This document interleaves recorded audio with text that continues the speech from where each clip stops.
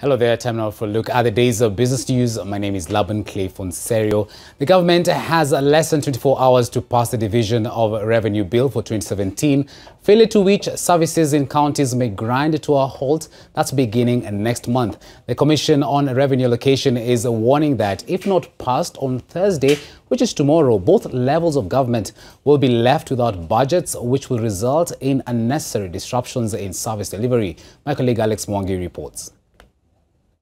The Commission is concerned that Parliament has only one day left to conduct business, and if the stalemate remains unresolved, the country is staring at a budget crisis. That is the predicament that the country is staring into following a stalemate between the National Assembly and the Senate over the Division of Revenue Bill 2017.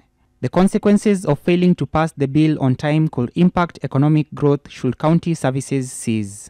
The scenario then is that either there is a special sitting, or then the country would have to wait until the next parliament is reconstituted to pass the division of revenue and the county allocation of revenue. The last-minute push and pull by both houses of parliament represents the fractious relationship that exists between the Senate and the National Assembly. But looking deeper, the familiar tussle should not have gone this far.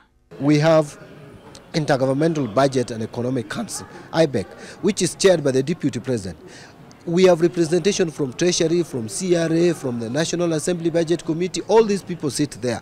Once they agree on the amounts that should go to the counties, how come Treasury changes those amounts?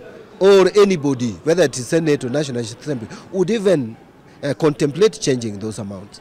So this is, to me, flexing muscles for nothing. The Commission on Revenue Allocation proposes that counties be allocated an amount between 299 billion shillings and 314 billion shillings, which are the amounts that the National Treasury and the Senate proposed respectively. I sought to find out from the chair why the CRA is proposing a range rather than a specific figure. We believe a position between these two will at least give the counties a bit of fiscal space to be able to provide, particularly for the negotiated wage agreements, and also for the recommendations that will emanate from the SRC process. The contentious bill has now been sent to a mediation committee for the second time in a bid to solve the stalemate between the two houses. The committee is comprised of 8 members, 4 from each house. The Commission on Revenue Allocation has also voiced its support for the Council of Governors on the allegation that the National Assembly passed the National Government Appropriation Bill 2017 prematurely, given that it did so in the absence of a Division of Revenue Act. I think ideally is the Division of Revenue Bill that should precede the Appropriation Bill.